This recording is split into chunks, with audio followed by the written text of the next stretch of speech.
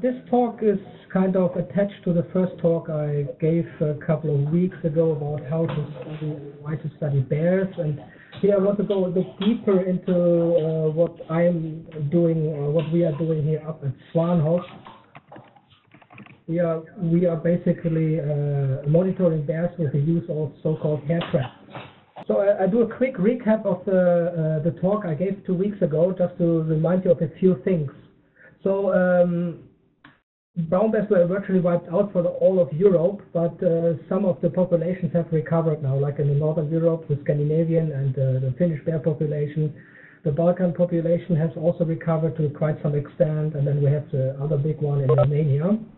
There has been a few articles on it, just to remind you on this. Here's the current distribution of the brown bears in Europe to kind of set the scene for this talk as well. So these red areas are areas where the bear is permanently abundant, so you can always find bears in that area. We have these orange shaded areas, which are more areas where the bears are occasionally seen or observed. And then you have, of course, the green ones, where the brown bears are virtually absent. So you can see these big areas in Scandinavia and Finland, Estonia, and then Romania, Balkan, and Slovakia, and so on and so forth, with a few spots in Italy and Spain and southwestern France. So the current population estimate for Norway is about 120 bears. This is a minimum number. It's probably a bit more, probably up to 200. In Sweden, their country, about 2,800 brown bears. Finland has approximately 2,000 brown bears. Russia, the whole of Russia, including Eurasia, has approximately far over 100,000 brown bears, but nobody really knows. And then we have the small country of Estonia with a substantial amount of 700 bears in the country. So just to remind you, this was also part of my other talk, how to actually monitor bears. Just to remind you that bears are actually very difficult to monitor. There are different methods, and we need all of them. You can either observe them, so when people actually record the observation of brown bears, I've seen one bear here, I have seen one bear there, so this is recorded, and you can kind of get an idea how many bears or dead bears are in the area. You can do track counting, or look at scratching or biting marks at trees.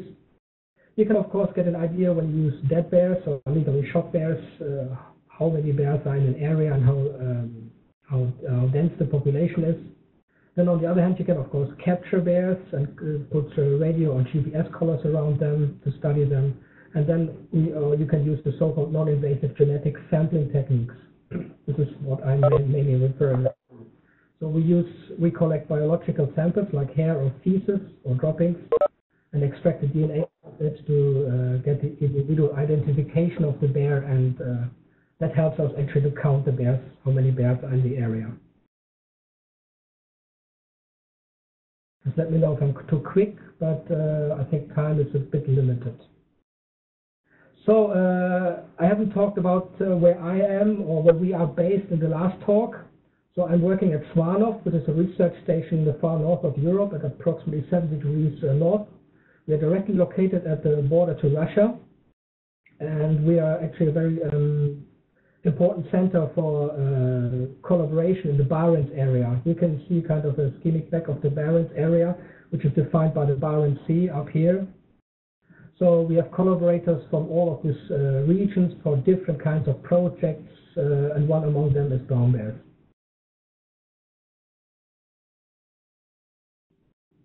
Just very quickly about Swanhof, or my group, we're working with several species. One of them is brown bear. This is actually has been our main focus for a long time, and it still is.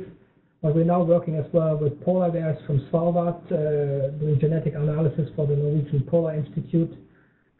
We have a collaboration or project running with Canadians on grizzly and black bear. We work with Finnish colleagues on lynx. There are some small projects on red fox. Then we have other projects on brown trout, lumpfish, and geometric moths. These are specific moths which are actually occur in cycles and kind of destroy all of the birch trees in an area where they're abundant. So just to give you a very short glimpse of what we are doing, these are all projects mainly related to genetics. So these all genetic methods to kind of look how they are doing. Here on the down picture, you can see a small picture of Svanhof. We have a conference center, and our lab is located here, genetic lab. And it is here, and here you see the Pacific River, which is the border river to Russia on the other side. Yeah, that's where we are working. We have a conference center and also the visitor center for the locally national park is here. So if you're up here, you're welcome to visit, and you can even stay here. So coming to the hair trapping project, we had several hair trapping projects, but I took this project out because it is unique and it is very special for the area. So we have the national park. So this is Norway. This kind of tip going down here. So it's a bit awkward actually to have this kind of land stretch of land to the south of Norway. Then you have on the western part is Finland, and then on the other side we have Russia. And they have for some year now like kind of common national park. So you have the Finnish protected areas here. You have the national park in Norway, also attached to the protected areas, and then you have some protected areas on the Russian side. So this is, I refer to this as like part of Inari, which is more like here, the town of Inari, but this is the municipality of Inari. And then we have Pasvik, which is the northern part, the Norwegian part, and then we have the part of Peshenga, we call it, on the Russian side. So this area is actually, as I taught in the last talk, compared to the rest of Norway, where bears were shot down and totally extinct, probably in this part of Norway, the bear was never completely extinct due to this wilderness areas, and especially connection to Russia. So people here are actually very used to brown bears and seeing signs of them. So in 2007, there was an initiative to actually look how many bears are in this area, especially in these national park areas. And we set up a so-called hair trapping project. I go in a second a bit deeper what that means. I just want to tell you a bit more about the project now. So the basic question was how many bears are actually in the area? Is it maybe different in different countries? And then we should report results. And also this was a kind of initiative to strengthen the international transborder cooperation between Finland, Norway, and Russia. And that's why I thought this project is so unique. Normally, this wildlife species, they are normally monitored on a national level. So Sweden does a thing, Norway does a thing, but they're changing now, their coalition very strong. But normally, across Europe, you monitor this species on a national level. So this is very unique that we actually have 3 countries monitoring at the same time the same brown bear population. Because the point is the bears don't really care about the borders. They go over the borders. Of course, there might be some obstacles made by humans, but they don't care about borders. So in that sense, it makes sense to monitor actually without national focus. And of course, we would like to use these results we get for research later. So here's a scheme of a hair trap. It basically consists of a barbed wire spanned around trees. And in the middle, we place some liquid lure. I will come later to that, what this is, to attract the bears. The important is that the bear is attracted to the site, and it tries to enter the area of the trap. And while it enters, it will leave hair on the barbed wire.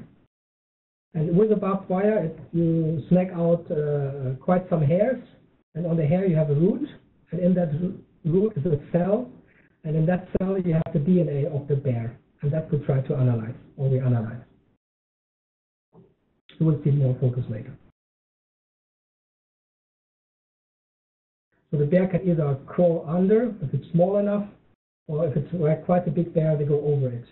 So this is normally like 40 centimeters from the ground. Very quickly about the scheme.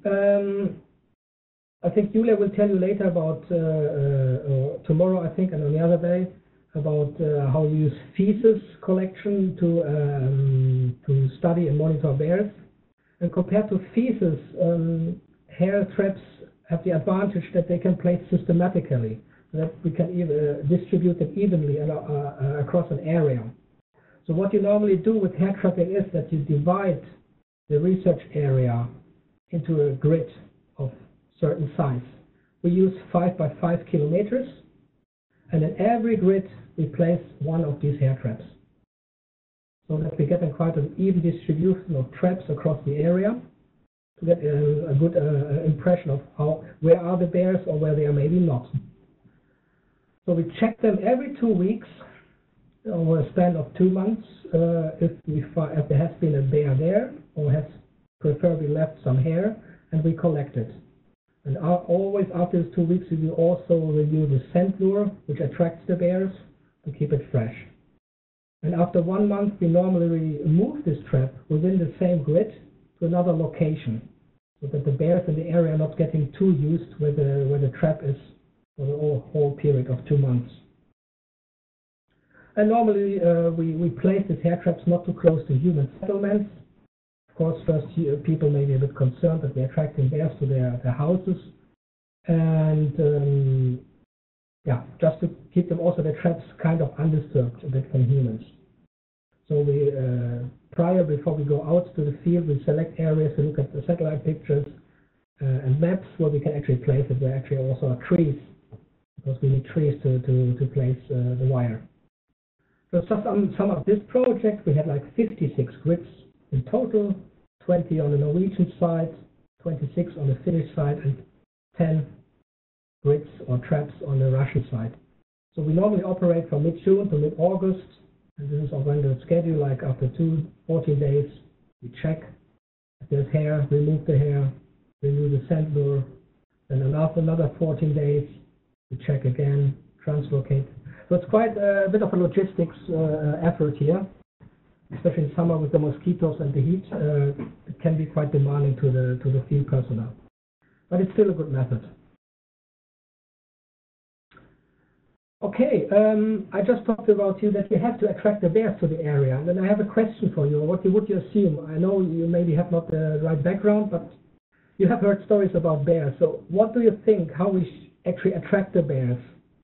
Do we use A, honey, B, meat, C, maybe sweets, or D, fish, E, blood, or maybe a combination of fish and blood? Maybe you can give your opinion very quickly. Most people say F, a few people say A, but nothing in between, which is, yeah, I'm impressed. It is a combination of blood and fish.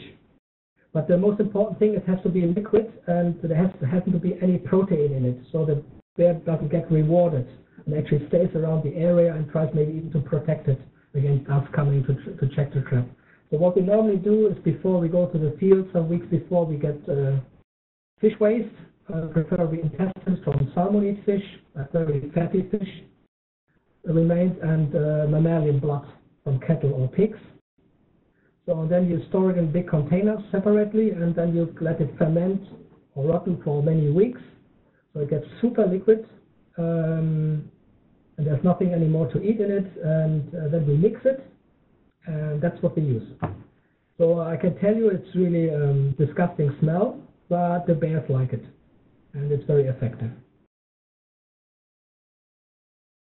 I don't need to tell you that you have to handle these things with very care, so you don't want to get it over your trousers and so on. So then the people go out into the field. This is from Norway and Russia, so they go out, place the traps with a barbed wire, spin it around it, and always the last thing we do before we leave is put the lure at the center. So we normally use, if we find some more elevated areas that are not totally on the ground, so that maybe the smell gets transmitted a bit longer or further away. So you see it's totally liquid. Normally the moss sucks it a bit in, so we prefer to use moss, so it stays maybe a bit more liquid and hydrated for a bit longer, because we have midnight sun here, so it can dry out very quickly, or if it's raining a lot, of course, it can be washed away from the tree like this. This is another trap, how it basically looks like. You have to span barbed wire, so we don't use nails. We just span it around, so it doesn't have to be super tight, but of course it doesn't have to be super loose. So it's actually very easy. Of course, you have to handle it a bit carefully. It's barbed wire. You have to use leather gloves, and we use branches to kind of put it into the ditches or holes, so that you get a more or less even distance between the surface of this ground to the barbed wire. And it has to be big enough that the bear actually has to enter the area to check this thing out here. Then we mount as well wildlife or remote sent or triggered cameras. This is from the 2007 project where they used actually white cameras. They got it from the Polar Fox project borrowed, because at that time we didn't have old cameras, so they borrowed some cameras which were white, and I come back later to that. This was very interesting. So, and then after 2 weeks, we come back to the hair trap, and normally what the first thing you notice is if a bear was there, you find these kind of things in the center. You find digging and scratching, and it's a strong indication that a bear was there, because normally you don't see that footprint that well in the moss, but sometimes you can actually. But when you see this or this thing that it was totally scratched down, then you can be certain there was a bear. And when you see these things, you can certainly be very certain that you have hair on the wire. So that's how it normally looks like. We go around all this wire, sometimes twice, if we have 2 persons, that we don't miss any hair. So we use some kind of sheet of black and white paper to kind of enhance the contrast along the wire to see if we find some hair. But sometimes these things you can see by a normal eye immediately. You also notice there's no blood on it, so I can already spoil, there's no harm to any kind of wildlife with the barbed wire. And normally also you find, when there was a scratching and digging, you find a lot of hair on this location too. So then we collect the hair in plastic bags, and actually every knot is one separate sample, and yeah, everything is recorded, so it might take some time. Normally you don't need to use gloves. We actually use the gloves here because of the mosquitoes, because when you have to work with the hair and put them into paper envelopes, you have to be very concentrated and very stable and calm to do it. But of course, with there's thousands of mosquitoes attacking your hand, it can be very challenging.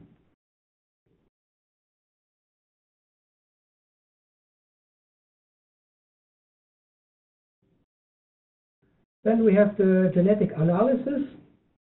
So it goes to the lab, the DNA is extracted, amplified with a PCR, and you get the genetic profile. But Julia will tell you more about this, I think, tomorrow, and it's next week.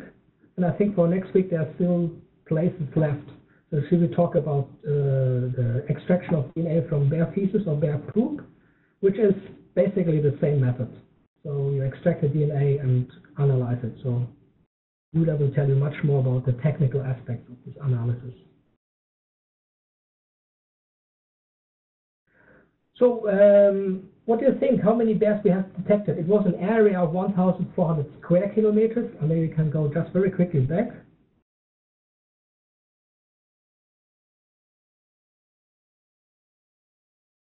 Yeah. So I know you maybe don't know, but maybe you just guess how many bears we actually detected in that area. What do you think? A, 0, B, 10 to 50, or maybe 60 to 100? I get a question on the 50s and 90s. I think it's the same lecture from Julia. Exactly the same title and supposed to be the same content, yes. Okay, I got mainly C, I would say. The majority says C, and some others say B. Okay, let's take a look. But remember these numbers, it will be very interesting, because here we talk about how many bears we actually detect, and later I will tell you how many bears are actually in the area. So this is will be interesting. So here we did it already 3 times, 2007, 2011, and 2015. We analyzed, looked at the bears. And in 2007, we detected 24 bears. In 2011, 20. And in 2015, we had 26 bears. So the number of bears is more or less stable in the area. So you can see as well for the different countries we had. What is striking is a bit the difference in number of samples. So we of course detect more than one sample from one individual bear. So we have 196 samples in 2007, 88 In 2011, it was not much bear activity that year, and also the weather was very bad. And then again, 209 samples in 2015. So of course, you can't. Julia will probably tell you more about this in the feces collection. Of course, you don't get DNA out of every sample, since the hair samples are exposed to the environment like sun and rain. The DNA might degrade very quickly, especially when there's a lot of heat and sunshine on it. So that, of course, kind of influences we call it success rate, how much DNA you get out of your samples. So in some samples simply don't work because there's no DNA content. But normally the success rate is around 70%. So like over 2/3 of the samples are working and are successfully in DNA amplification. So as you see from the numbers here, from the minimum number, so these are the bears we are detected in the area, it's quite stable. But on the Norwegian part, we have a small increase. We had 9, 11, 16. Not substantially, but it's notable that there's a few more individuals. This picture is from Russia. There's a female with 3 cups. So they really like it. You can see it later in the video. Just quickly, some results. As I said, you usually get more than one sample from one individual. Few individuals we get only once, but also a lot of individuals we get more than once. So for instance, so among different years, like 7 bears we detected in 2011, we also detected in 2015. And 4 we formally sampled in 2007, we also find again in 2015, which is nice, because a lot of bears might die, migrate away, or just vanish. And since this is a transborder project, it's also interesting how many bears are actually detected in more than one country. So 2 bears were detected in 2 countries, and 1 individual we detected in Finland, Norway, and Russia during the same time. So we are aware that some bears actually have their territory directly at the border, so they share their home range among the 3 countries, which is quite interesting because we have this kind of big river in the middle, especially between Norway and Russia. So one of the major things as well you should remember that hair trapping, we can actually substantially increase the number of samples and substantially increase the number of individuals we detect. So normally this is an area where not many people are going, especially not that time of the year. There's not berry season yet, not mushroom picking yet. So we get a lot of information about an area where we normally don't get anything, or just already scarce. But then in 2012 we did the population estimate. So we used this data we gathered here and plus the data collected by feces collection, and there are different methods, statistical methods. I don't want to go deep into that, but you can calculate based on previous research with other bear population, home range size, and so on, bear density, how many bears are actually in the area. So the estimate was roughly between 50 to 70 brown bears in this area of Pasig, Inari, Peshenga. So just that's what I said, what I remind you, we have the minimum number of 20, 30 bears in the area, but actually if you use statistical methods to really look at how many bears are in an area, then you come more to this C answer, like 50 to 70 bears. So I think that is quite interesting and notable.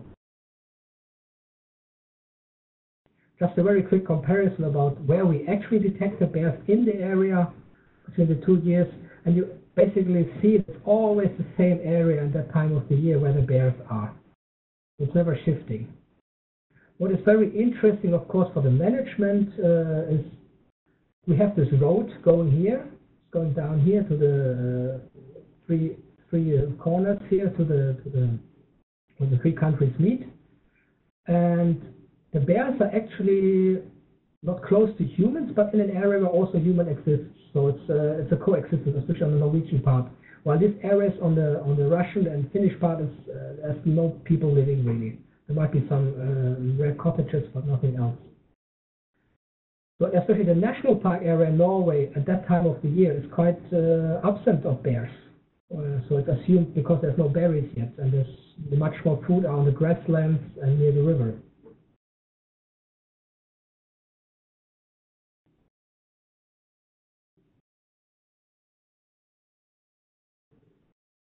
Again, when you get more than one sample of one individual, and maybe across years, but maybe also within all the same season, you get an idea whether the individual bears are actually roaming or actually maybe have the home range.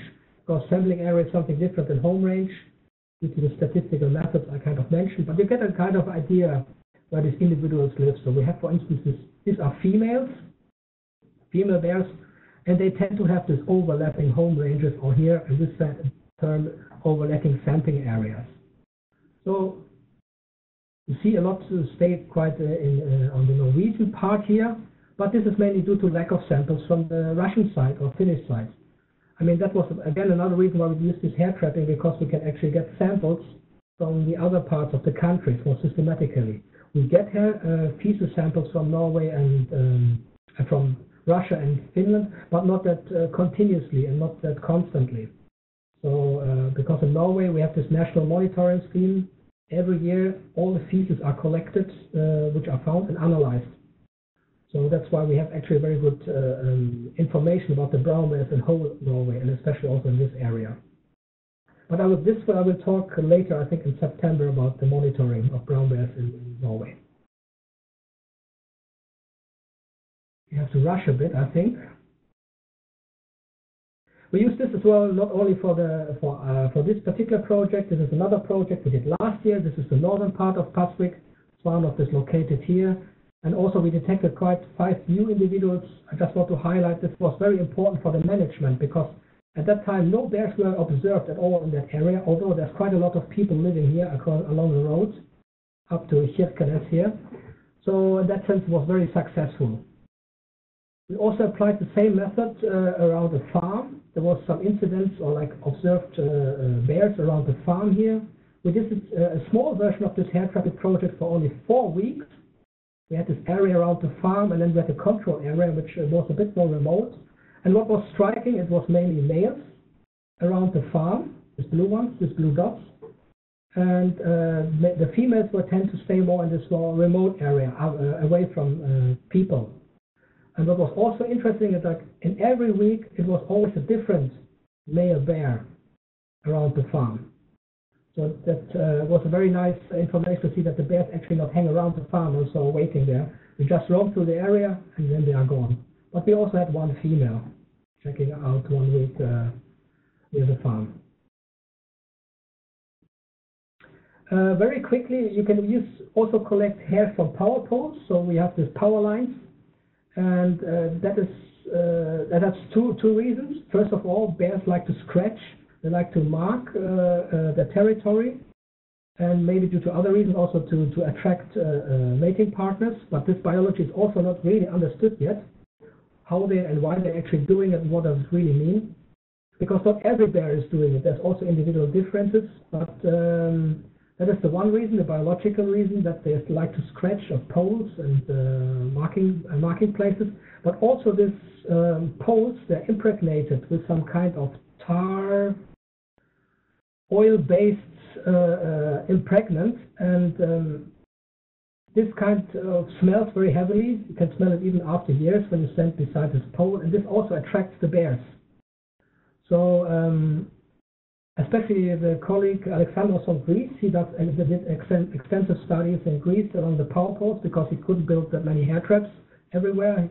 He just go along the power lines and collect the hairs, and it was quite successful. So you can find hair actually from the power poles, but for us it was not that successful. So we had here this power line, 2013 and 14 we sampled. We got quite a lot of samples the first year, but this was probably an accumulation of many years. When we repeated the next year, we got much less samples.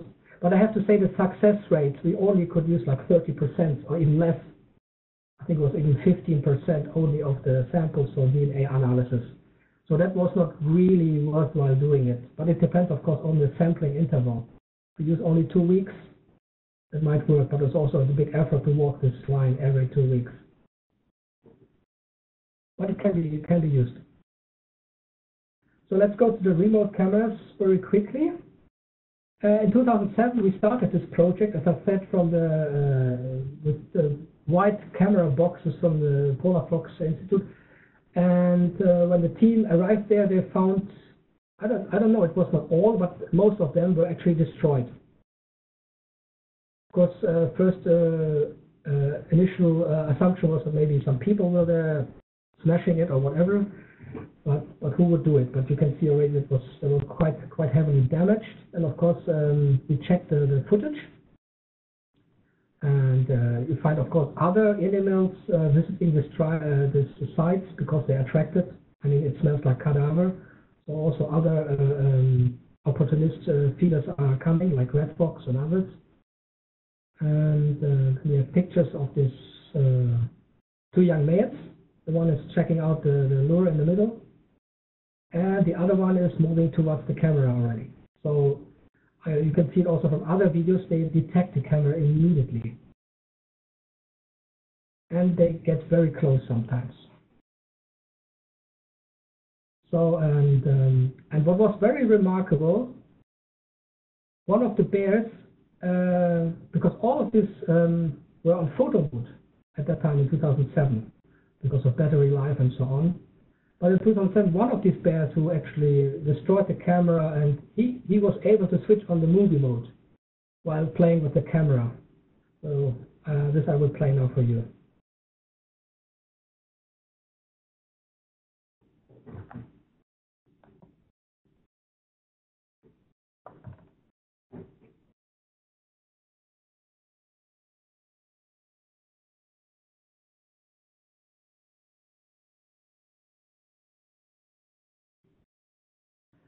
Yeah, they are. I mean, they are really coming close to the camera.